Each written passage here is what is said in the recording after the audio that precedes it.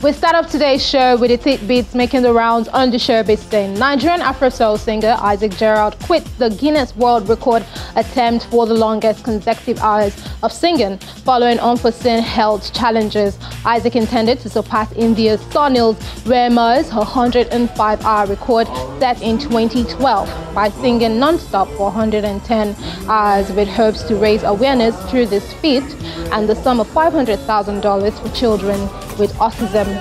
But he dropped out after a close 98 hours and 26 minutes due to a statement released, hard but necessary call by medical professionals. Isaac gained recognition for being a finalist in the season 4 of the music talent show MTN Project Fame, and has since released projects including his debut album Love and Heartbreak, which features superstars including Tiwa Savage, Sound Sultan, Ladipo, Eva and many others.